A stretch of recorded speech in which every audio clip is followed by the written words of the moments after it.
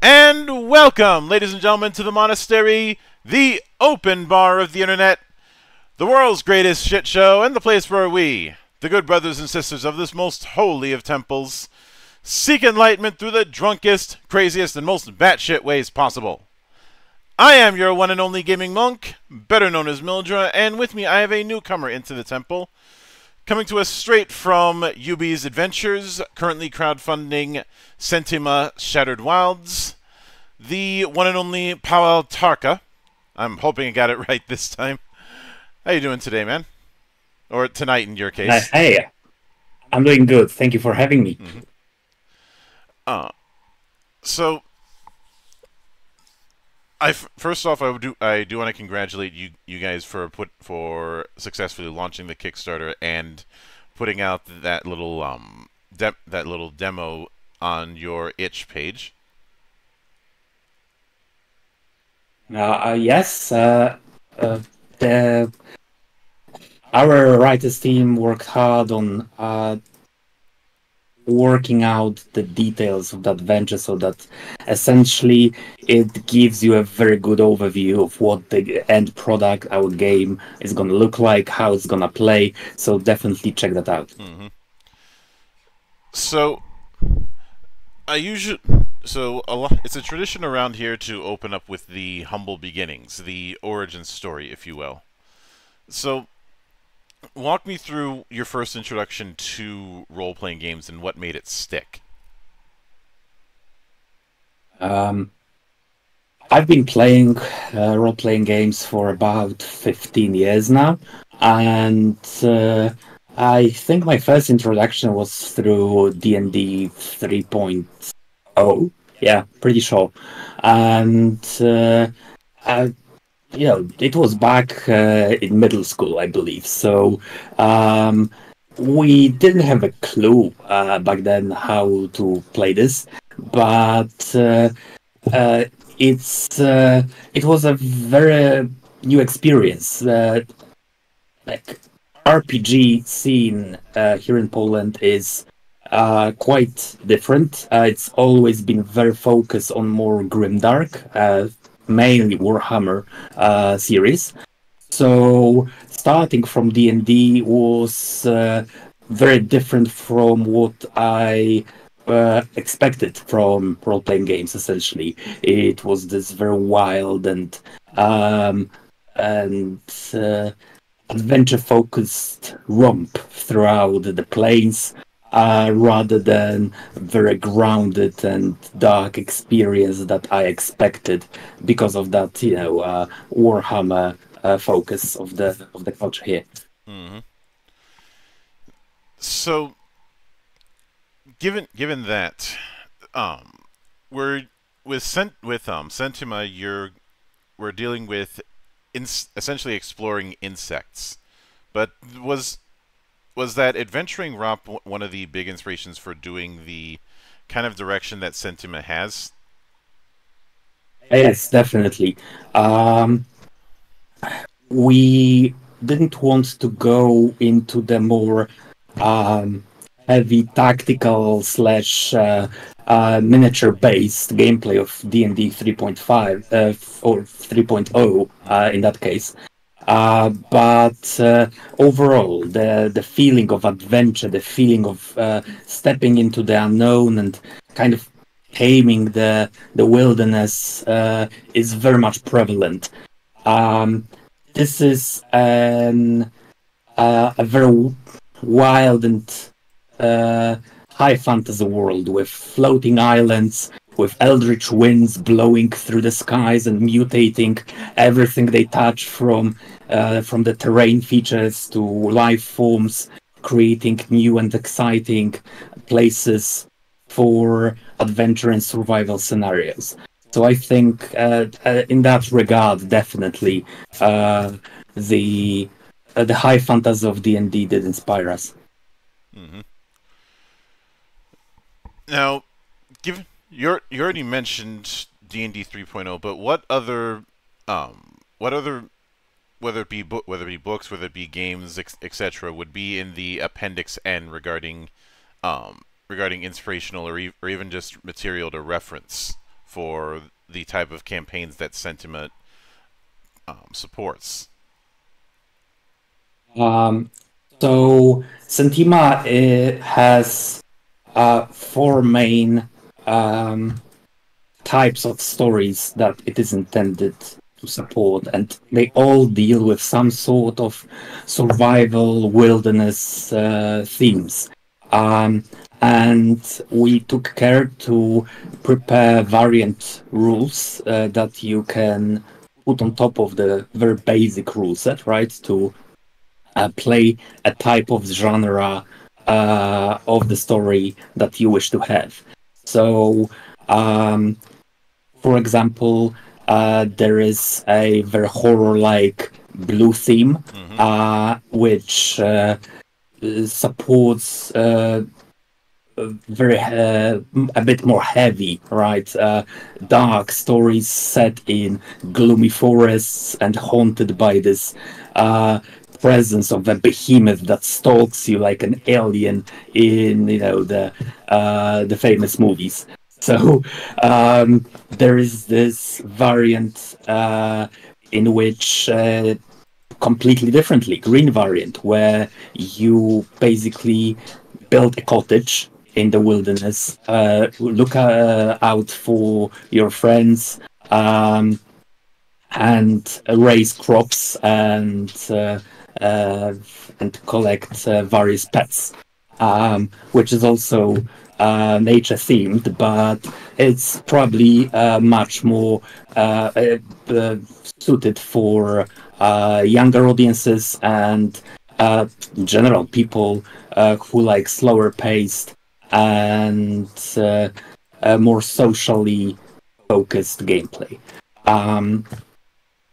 And there is the red theme, in which you stand tall against the constant struggle for survival, where your ammunition is limited, where you need to scavenge and despoil nature in order to survive and master it. And finally, there is a yellow color, which is mostly focused on heroic adventures, in that the characters are much more powerful, and it's very well suited for playing solo or with two players. These scenarios are about glorious heroes who prevail against unfair odds, no matter what. Yeah, and now taking that into account, I do find the rule set that you're using a bit interesting, since the core mechanic, as I understand it, is a 3d20 affair, where you're where you're aiming to try and get 1, 2, or 3 successes to see how well you were able to pull it off. Yes, we value the degree of success mechanic very highly. We want every role to show how well you did on any given task, and maybe include complications at one success, and create critical positive effects at the high end with 3 successes. And to my knowledge, the only game I can think of that dips into that idea of using 3d20s to determine success is the Dark Eye over in Germany, and even then, that's not exactly the same as what you guys are doing. Definitely not the same. We tried to create something fresh with Sentima, something new. There is a lot of new, fresh ideas that we wanted to explore, and to my knowledge, this way of handling 3d20 is new. I won't claim that's definitely new. We tried our best to do research, and so we hope that people will find it interesting. Other than the Black Eye, one of our local systems here, a post-apocalyptic game called Neuroshima, uses it, but in a very different manner. We really wanted to tap into resource management and degrees of success.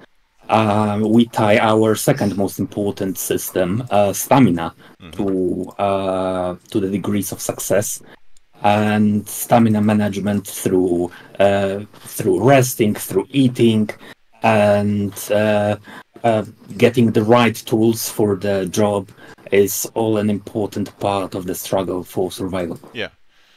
Of course, I also appreciate that, unless that in the demo characters there was the field of knowledge kind of thing, because a bit of a nitpick I've had when it comes to skill systems in a lot of RPGs is when knowledge is treated as its own skill, it inevitably leads to bloat.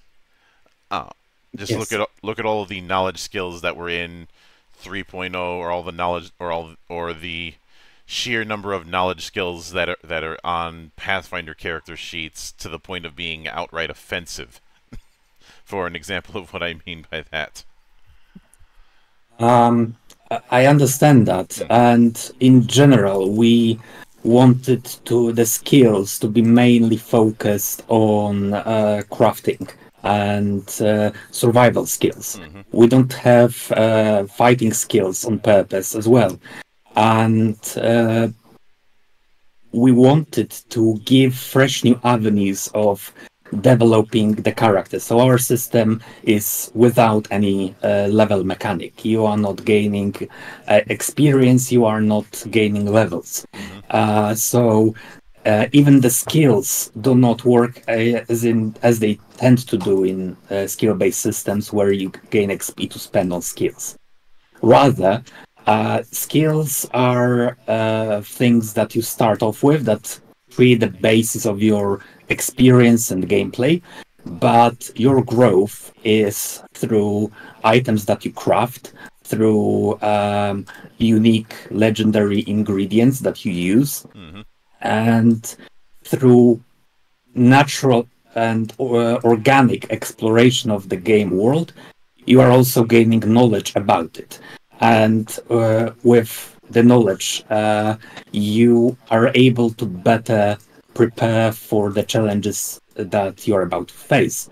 So the knowledge mechanic that you mentioned is one part of our progression system. Characters explore and investigate the world and slowly build up those blocks of knowledge that they can then utilize to gain friends because of shared knowledges and shared experiences and hobbies, or they can use during investigations to ask important questions that will speed up the process of learning a monster weakness, for example. Now, item creation is one of those things that a lot of games attempt, and results of that have been mixed. And since that is one of the major pillars of your game's design, what approaches are you guys taking to mitigate how crunchy item creation has a reputation for being? So most of our item creation is very open-ended, as we basically give the players a challenge and ingredients that they can use to craft their own solution to that challenge. There is no hard list of items that can be made, but rather each ingredient that you gather will have several tags which generally describe its form and its uses. So you can have a tag like liquid for a form, and you can have a tag such as flammable or conductive for the effect tags, and you use these to create various gizmos and tools of your own imagination. That you know how they work now, or what are their effects based off which tags do you manage to pass down to the final item. Mm-hmm. On top of that, we do have several pre-made items. They work as special rewards. So an important part of the game is the idea of the hunt, of going into the wilderness and fighting a boss monster, a powerful behemoth, a walking natural disaster of sorts.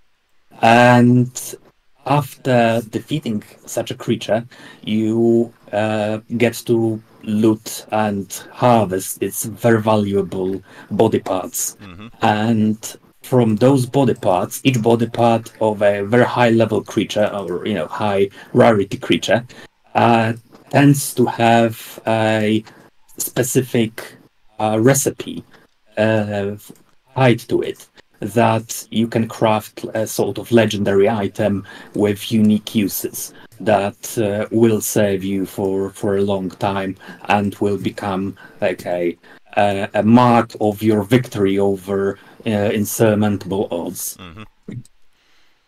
And it sounds like the main, if I'm not mistaken, one of the main resources for crafting is RP. No. All right, my mistake. I may have misread it.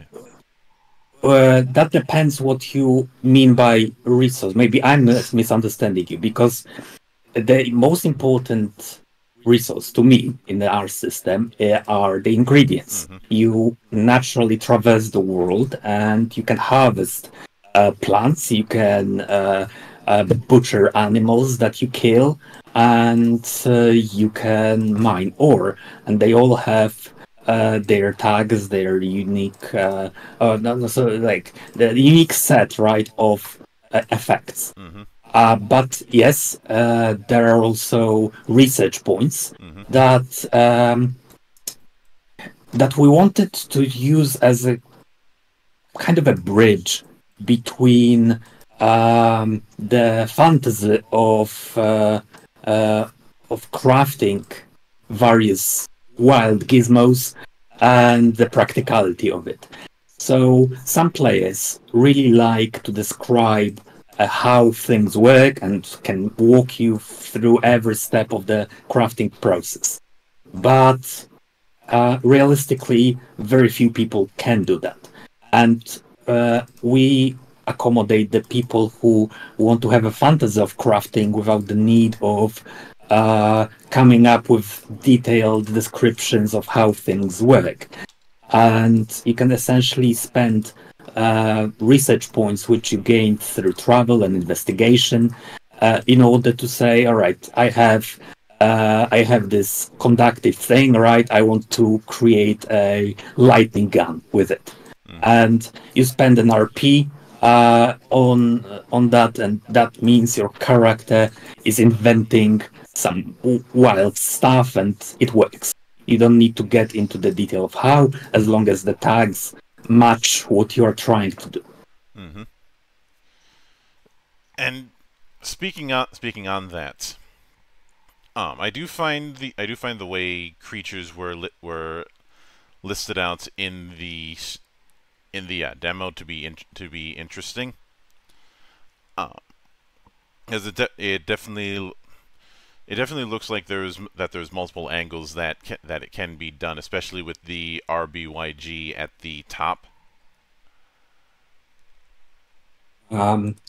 Yes, so we wanted the combat sequences to be very immersive, Mm-hmm. rather than like number crunching, right? Not numerical, not mathematical in nature.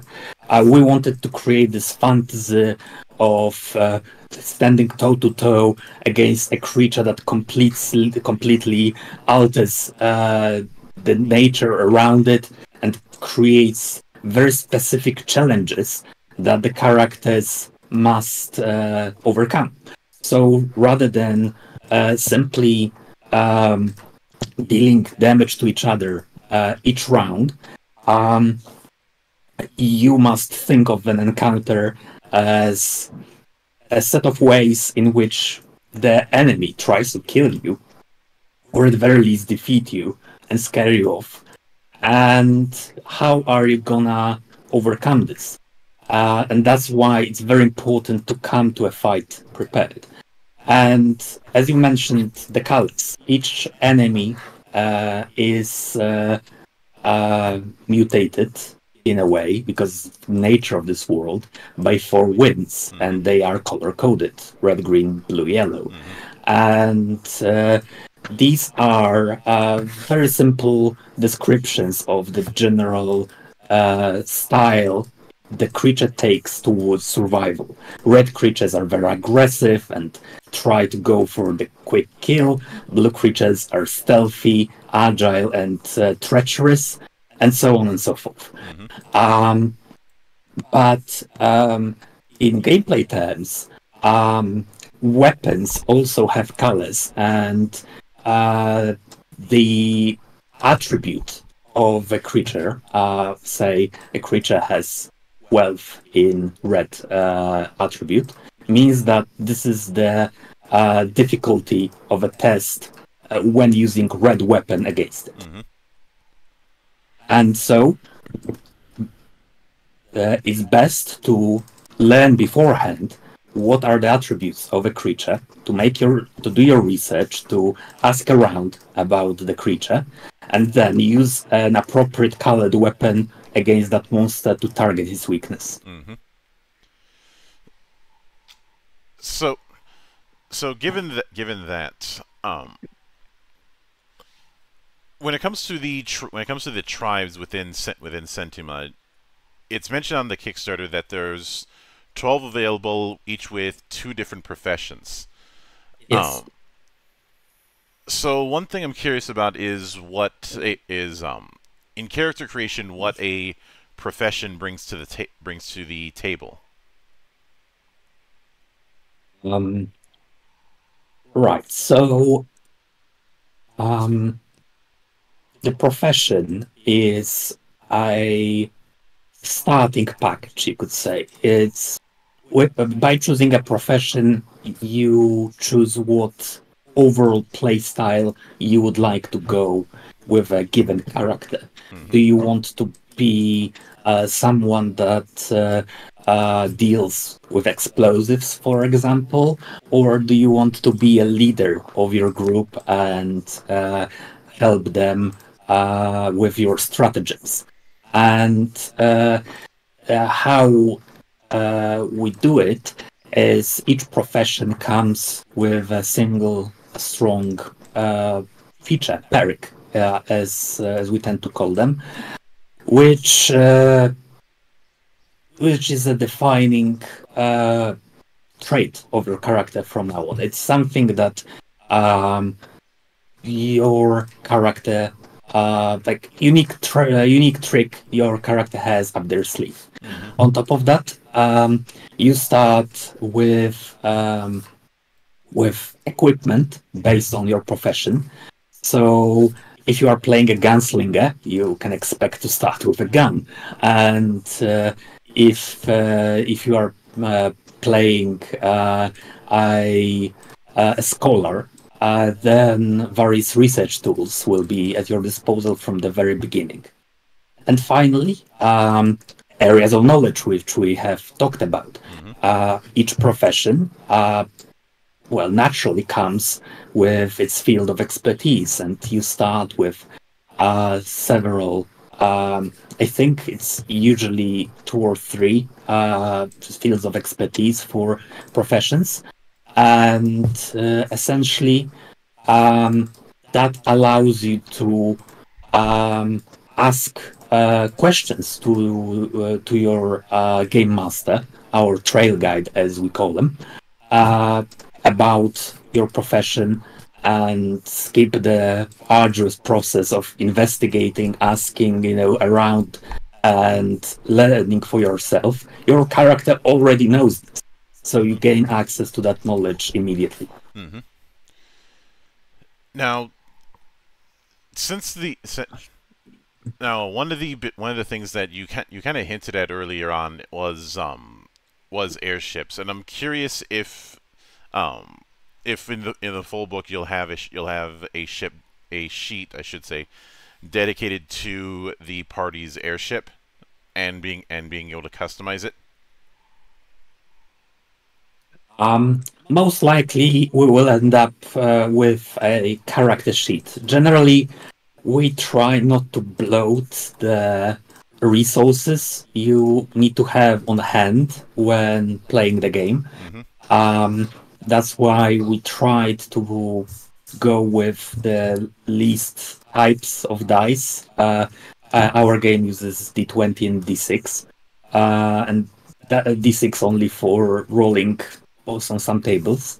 And similarly, yes, you will be able to build your own ship and develop it. And this is probably the main end goal that most of the characters in our system will have.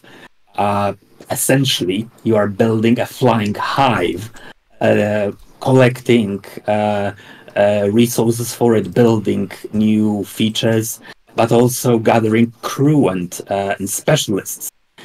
So I imagine there will be a need for the ship character sheet, and yeah, it's seeing as it is an end game goal and sort of a uniting feature for many characters. Mm-hmm. It's gonna be a very important part of the game with aerial events, aerial combat, and exploration. Mm-hmm. Now, given the kind of rule of 4 colors that also applies to the winds, when it comes to dealing with energy storms, is it a case where where you're going to have a set of tables that determine kind of the effects and how severe the storm is? Generally, all storms are severe. We have 2 storms currently for each color, and essentially the trail guide is free to pick whatever storm they want to play around in their story. Although for our written adventures, we tend to at least suggest what weather type would fit that story. Mm-hmm. And because it's again survival-based game, fighting against the weather and the nature itself is a constant issue for the characters, and there are several ways in which they can predict the weather or avoid its effects. But generally, there is a new event each passing day that forces the characters to craft their way out of a new challenge. Depending on the type of weather that the trail guide shows, it sort of funnels the story into specific genre again.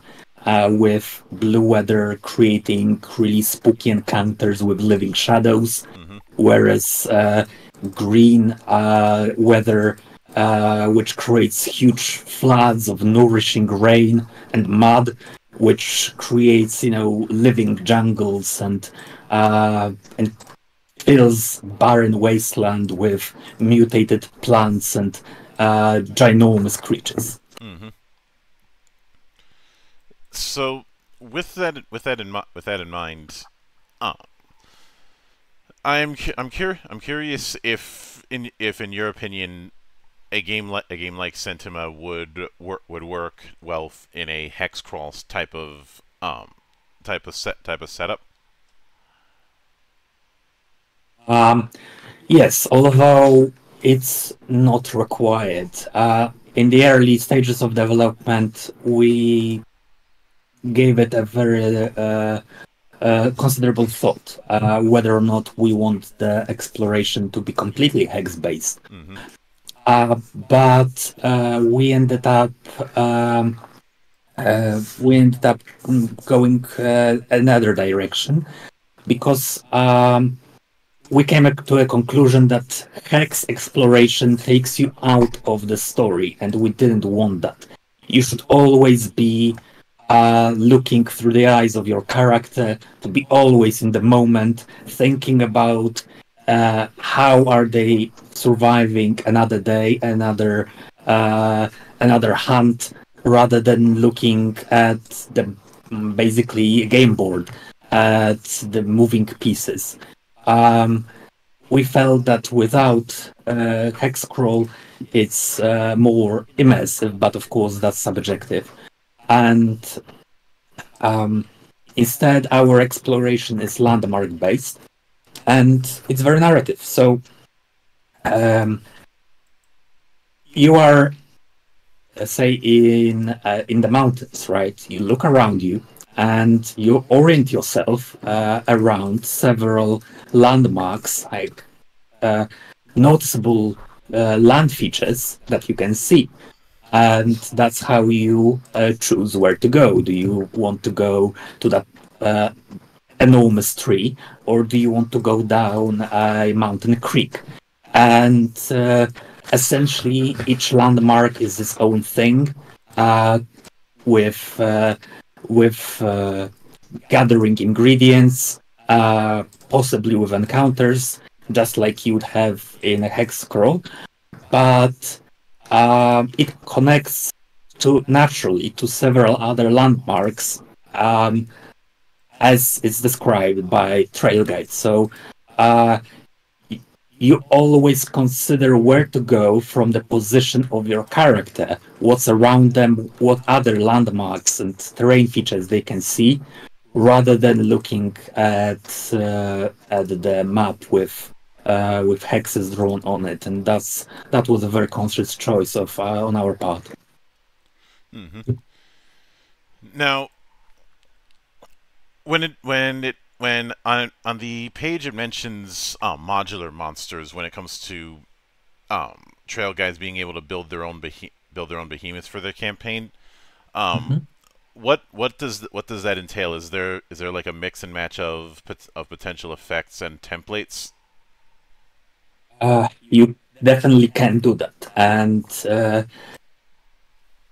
we want to ease the process of creating new monsters through this. So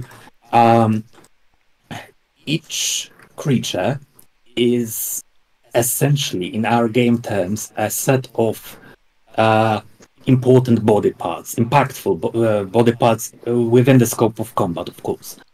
And the more mutated body parts the creature has, the stronger it becomes, affecting its 4 attributes. Each body part increases the stat line of the monster, essentially, and each body part is a new challenge to overcome.